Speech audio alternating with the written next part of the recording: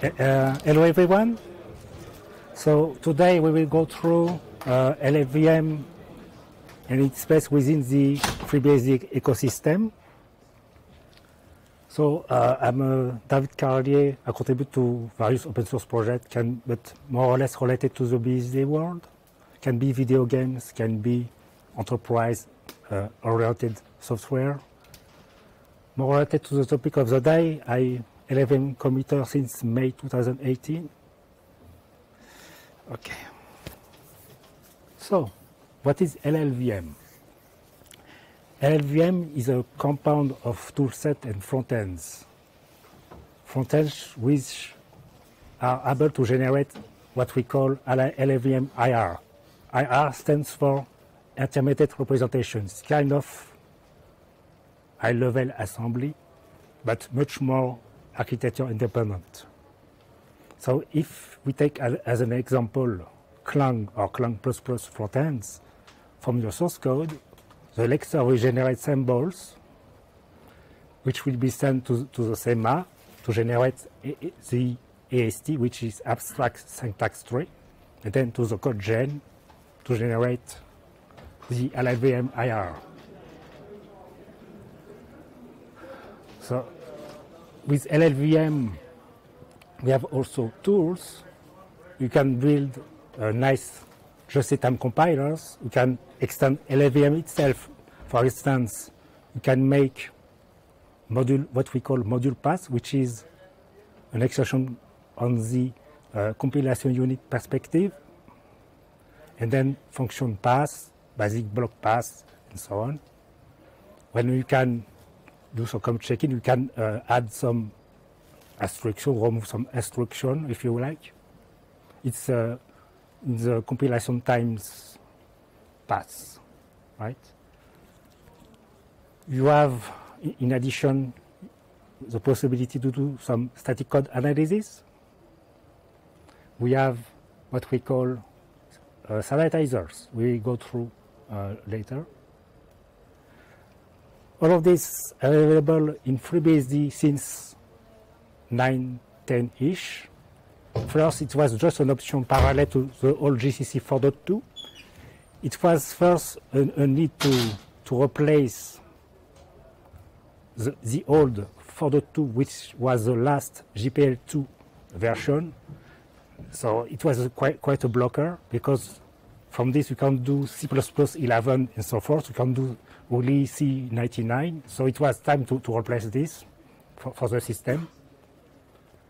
It took so then it became full part of the system since FreeBSD 10. I mean, it's used to build the kernel, the userland, most of the ports.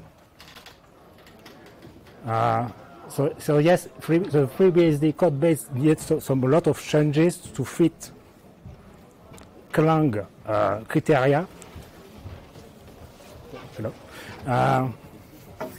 Yes, a lot of changes to fit more modern style and so on.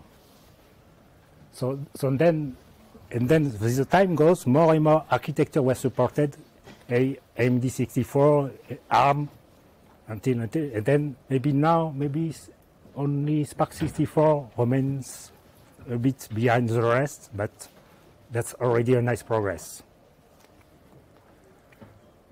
So, yes, here we go. So, sanitizers, what are these?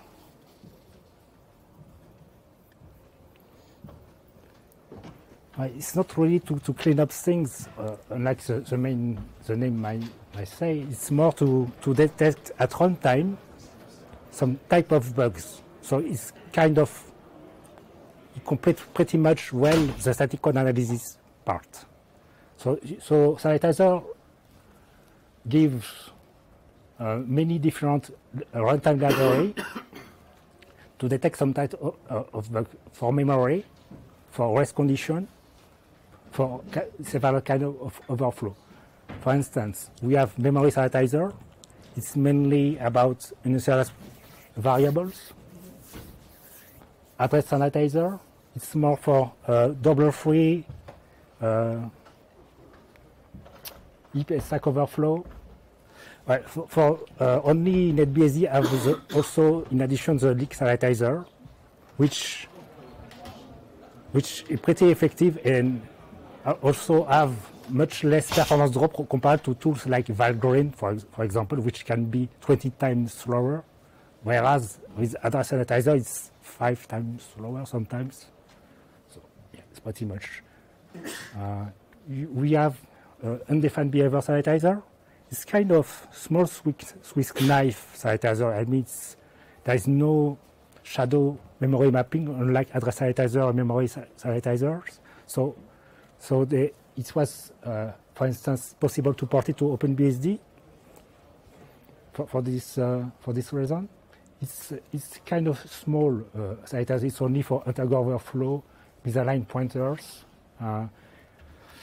And the performance drop is pretty small compared to that. You can combine it with other sanitizer, whereas memory sanitizer and address sanitizer, you can't use them at the same time. They are mutually exclusive. We have a nice rest condition detection called thread sanitizer. So all of them are supported by FreeBSD. In addition, we have components like Deep Fuzzer to do some fuzzing and X-ray instrumentation to do some performance benchmarking. Right?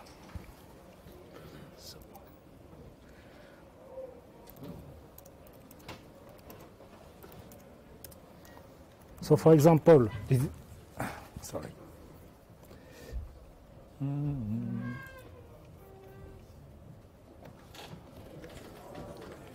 So, for example, this very basic code, address sanitizer is perfectly capable to catch the first error, the double free is perfectly capable to catch it. The use after free as well.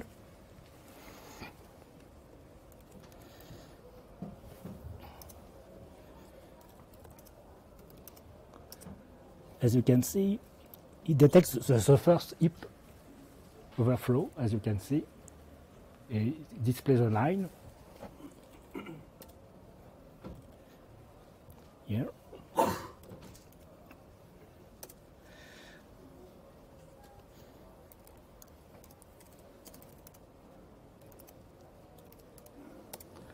Memory sanitizer as well is capable to catch this initialized variable, which can go under the radar very well in production. It works-ish in release and production environment, but it's not correct code, obviously.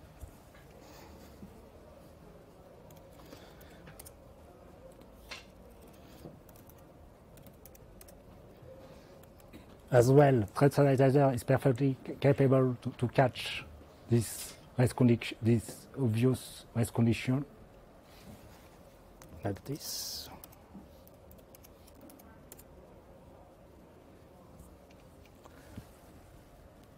Again, it shows you where the problem lies. Excuse me, could you please talk a little louder? Ah, sorry. Just a minute. Okay.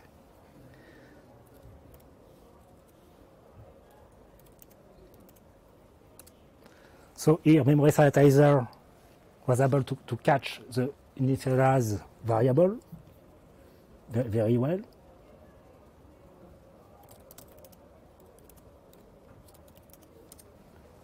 Undefined behavior sanitizer is capable to catch those two obvious errors, the alignment issue and then the integer overflow just below.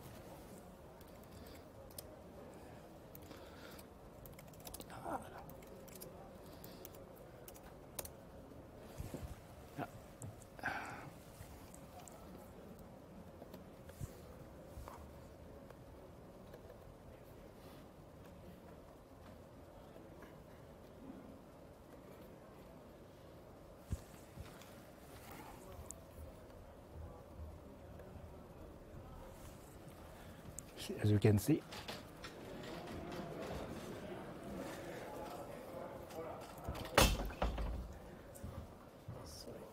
Interrupting you? Oh no. It's okay. That's good.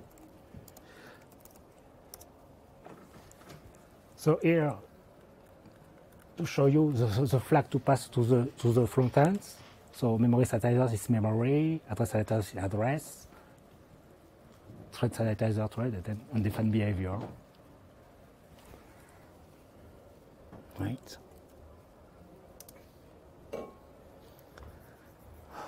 So.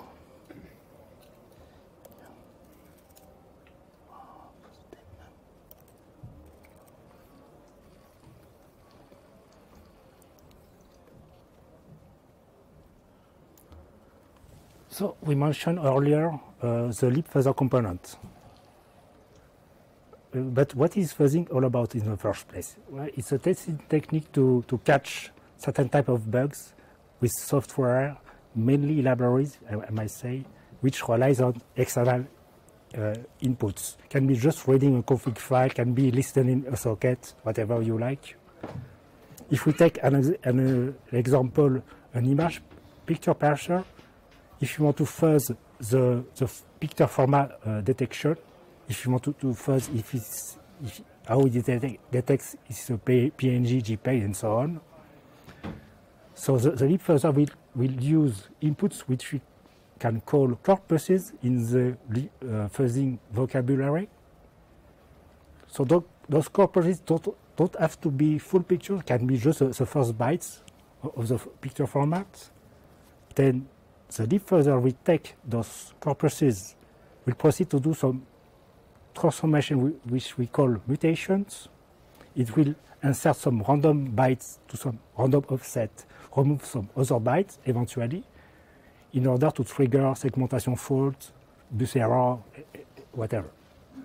Those mutations will be then stored, so they can be reused once you fix your bugs. So fuzzing is meant to be run long enough, I mean hours at least, if not days, if not weeks, if necessary, in order to cover the code as much as possible. So as you can see, that completes pretty well the unit test we all know. But leap fuzzing is nice, but there is some culprits. I mean, as I said, it fits better with library because with monolithic applications, for instance, if you want to fuzz Nginx, that can become very difficult. It's software relying on events, and leap fuzzer runs the code several times. That can contradict pretty much the application workflow for this case. You might need to do a lot of code changes in order to fit leap fuzzer needs.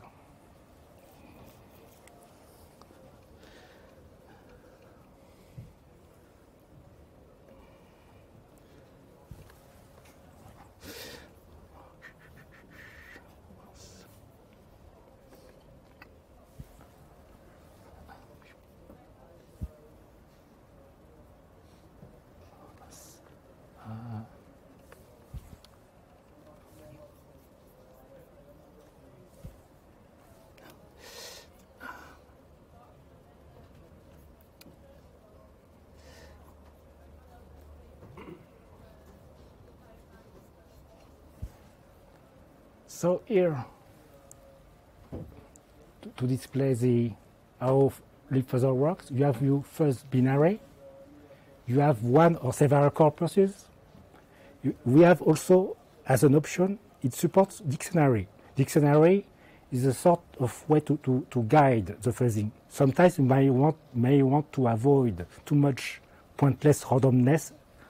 Let's take as an example, you want to fuzz HTTP server, you might not want to fuzz keywords like get, put, delete, and so on, just maybe some part of the client request. So dictionary is a good way to guide a little bit, to make more sense of the fuzzing. And then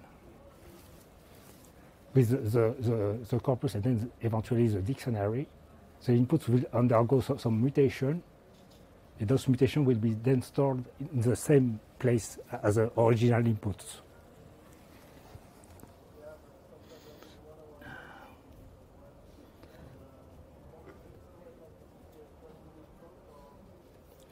So,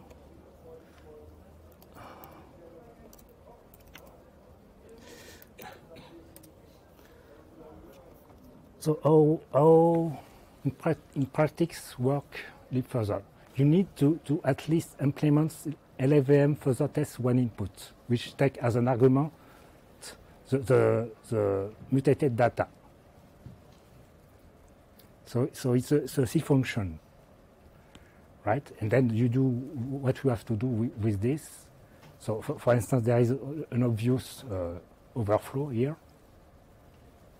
So that's why I recommend to combine further with at least a sanitizer, like address sanitizer, for instance. Once you compile your first binary,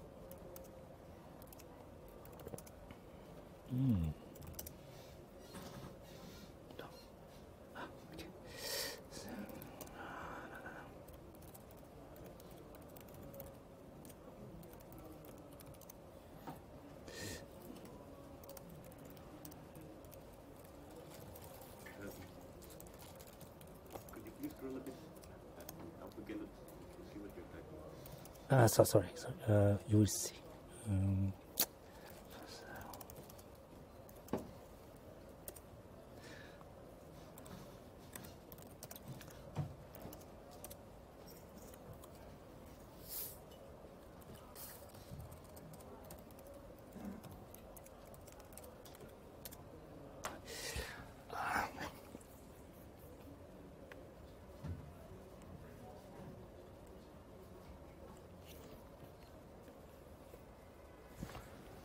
So I type this.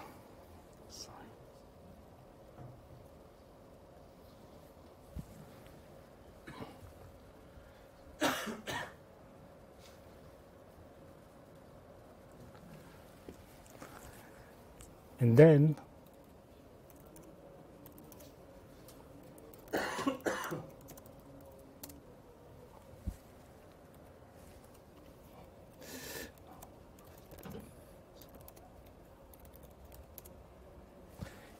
it comes with several options. You can choose how much run it will do, the memory usage limit. If you want to do some parallel jobs, what you can do as well is the max length of inputs, the initial seed for randomness. There's plenty. But again, on FreeBSD, the leak detection is not supported, but there's many.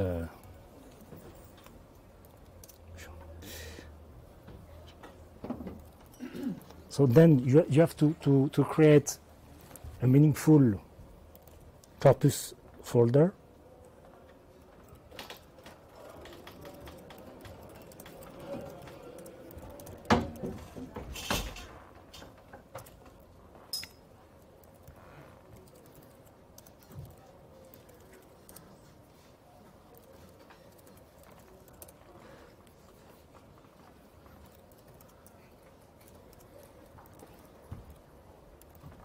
Cannot see what you're typing. Sorry. Yeah.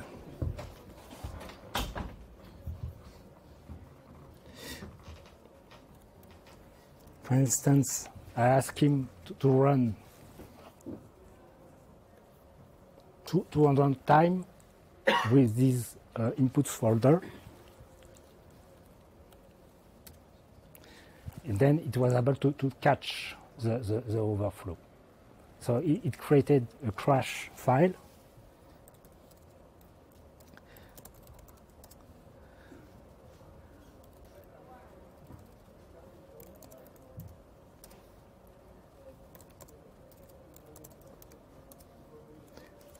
Okay, it was empty.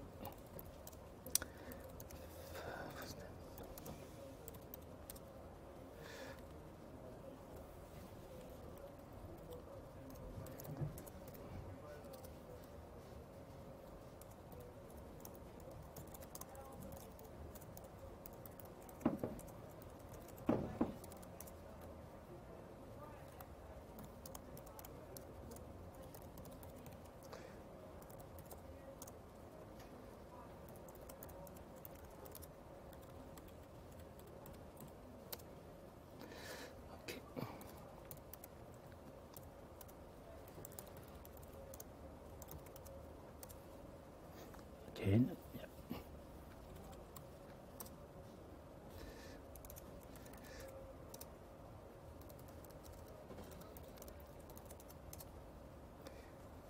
So yet normally it should create some mutated data with an hash code and then the transform inputs.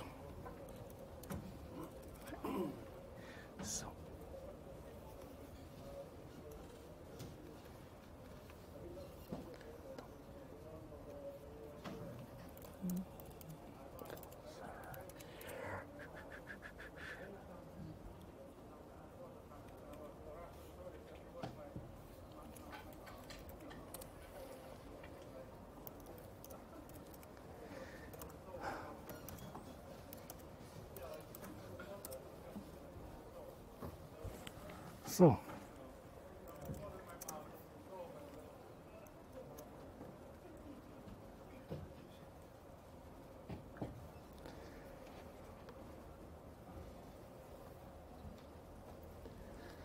So, as you can see, okay, here it is.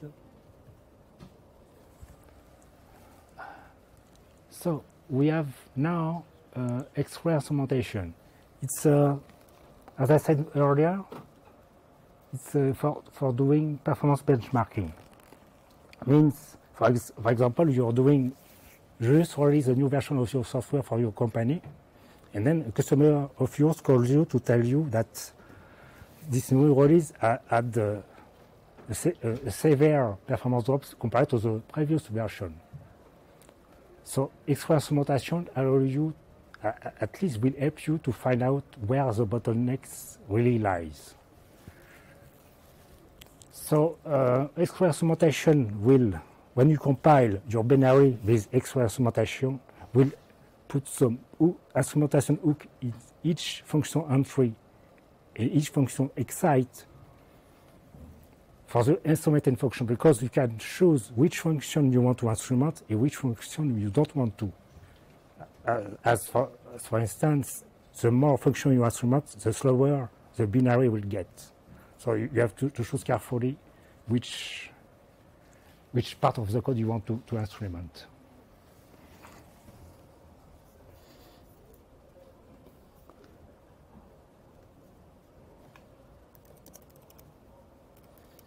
In order to do this, you need to add those attributes. So you want to instrument always those two.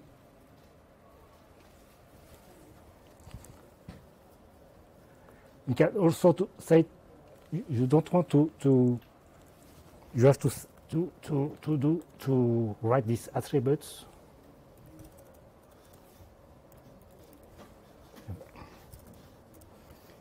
To discard the function you want to avoid to instrument.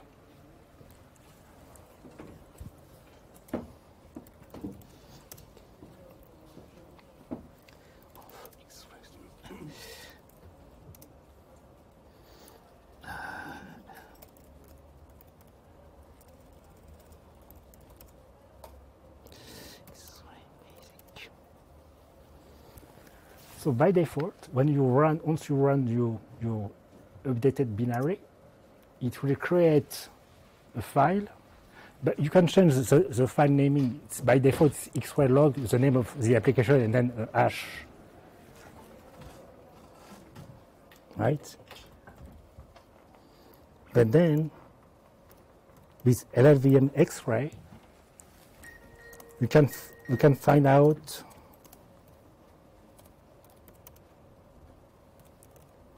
you can do some accounting. That means showing where your application spends most of the time. You can order, because it will generate kind of CSV-like presentation.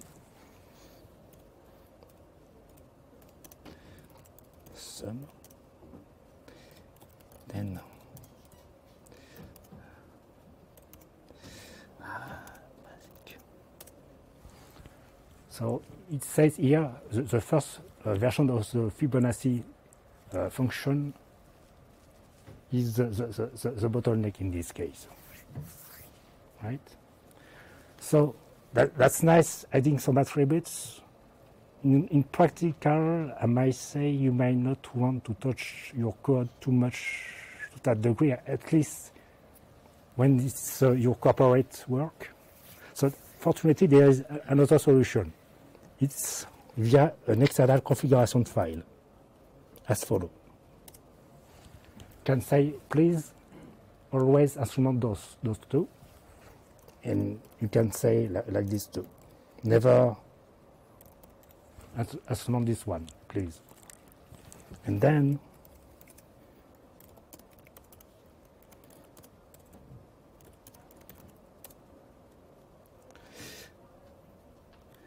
you can pass this config file as follows. Right?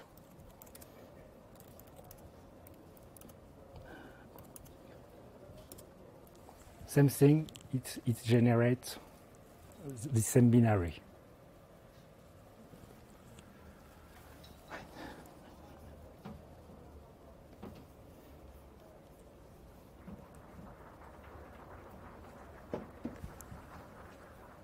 So to summarize, here your binary compiled with extra instrumentation. So I mentioned instrumentation hook, but they are empty until you run the binary, and then it will fill with the timer. So in the beginning of each function, in the end, the excite point of each function, in order to generate the delta.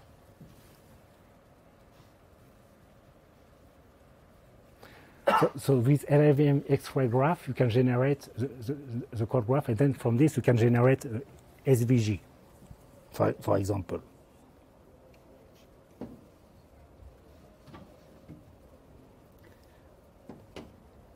So extra instrumentation works well with multi-thread case, but you have the possibility to aggregate data because it can become very verbose, obviously. So you can aggregate, tell to aggregate the data in one point. So yes.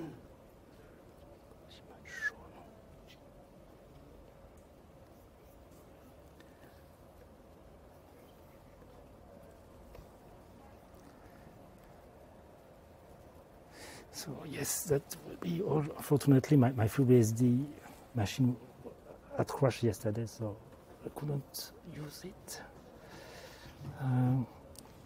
If you have any concern, question, So questions?